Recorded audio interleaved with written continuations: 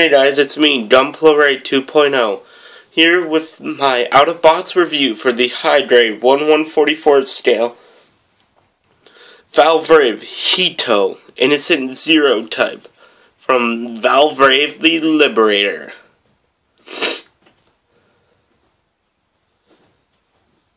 Now this here is a Valvrave kit made by Bandai based off of the Sunrise produced Meta series, Valvrave the Liberator, which is a pretty. It was a pretty good show. It had a pretty similar your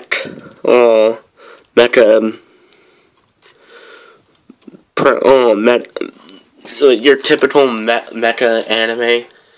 But it did have a slight twist in it where the pilots of the mecha are these like pseudo vampire type creatures. There was a lot of like vampire type stuff in that series, but this is not a review of the show. This is a review of the Innocent Zero version of the Hito.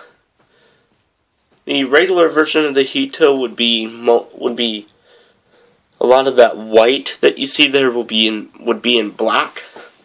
This is kind of the version that I believe appeared in the first episode. This is how it looked like before all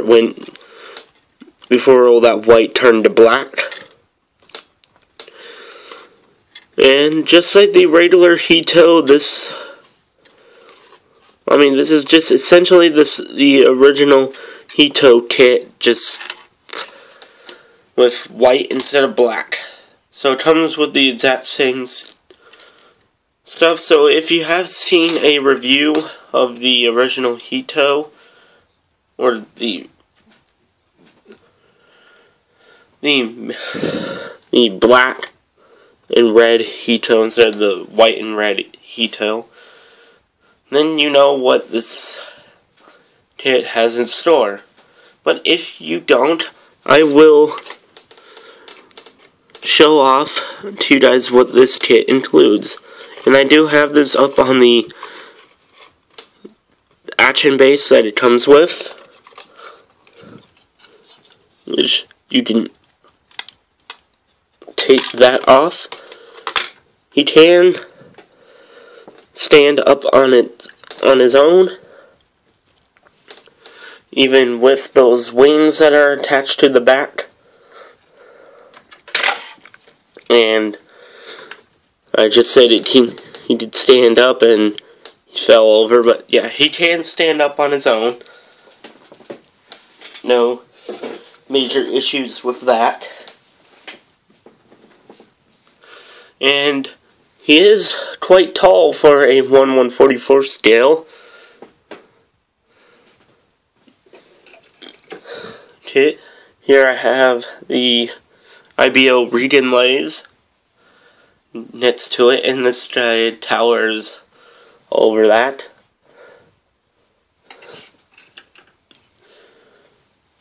So yeah, that is all a pretty tall kit for a 1/144 scale model. And the articulation is just articulation on this kit is pretty great. The head can look all the way up like that. There it is.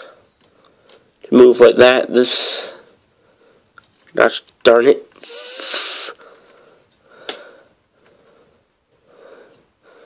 You can turn like all the way around with no issue. You got two stickers there. There's a sticker for the sort of mouth part, but I left that off. This does come with this kit does have a lot of stickers, and I didn't use all of them. A lot of them were just lining stickers for around the edges of parts. You have two on the legs that I used, and then some on the shoulders. And then I did use the 2 that are on the back. And you have a couple on the arms. The torso, getting back to the articulation, the torso can move around like that. This part moves. Shoulders are to move like that and out like that. Arm up about that much. And bend like there. Wrists move almost all the way around. I mean, with this hand. This is your open hand that you do get, and it does have some movement in the fingers. Arms getting tired. And you can also move it like that, and there is some swivel there. Legs, due to the wings, probably can't move back that much, but it can move up pretty high. Double joint in the knee. Nice armor, knee armor separation. To move out about that much. And there you got movement in the foot. Good. And these wings can move like that. I don't want to fidget much, but yeah, the articulation is pretty great. I mean, it's pretty great. Really great for this kit. I mean, it's not like ultra flexible. It doesn't have, if it had an inner frame up in the thighs, then it would have a slight full inner frame. That was something I was actually kind of surprised with while building this, is the fact that it incorporated a bit of an inner frame. Not like like a complete one, like in an IBO kit.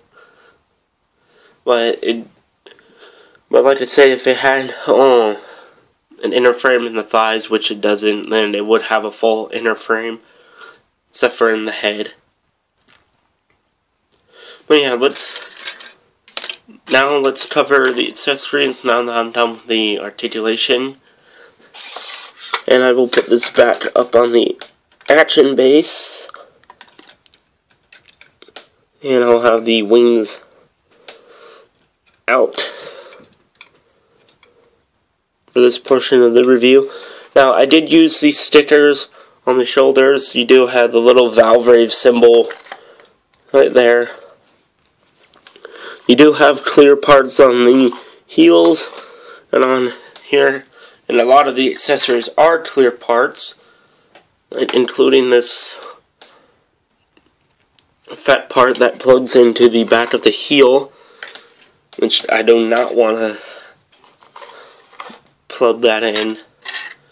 You do have this effect part for the arm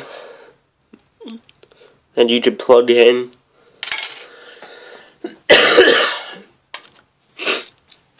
You have this other holding hand with a claw shield. And you just swap that out.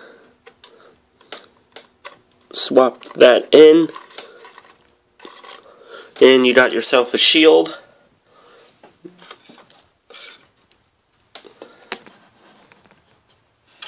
You also have these swords, and they do have the scabbard. I mean the sheaths that you put them in, and these are in clear. You do have to paint the handles yourself, and those can just plug into the side skirts, which these can move. I forgot to say that in the articulation, but you plug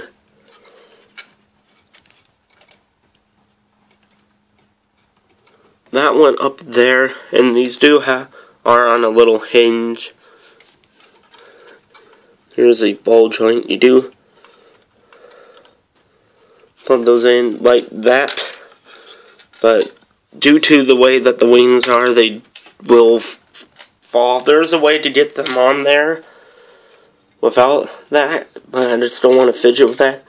There are a couple of these knives up in there, but they aren't really accessories, but they are part of the kit, which is kind of nice. It would have been nice if they were accessories. And these swords can fit in the hand without really. Now you do have to. I don't know. I think you can. Well, these can fit in the hand. There you go. Without taking them apart. You did a short one and you did a longer one.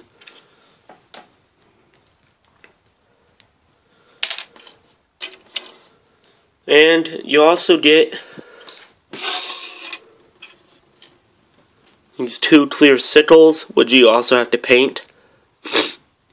And those can also fit in the hand. And the main accessory is this huge ass gun with this clear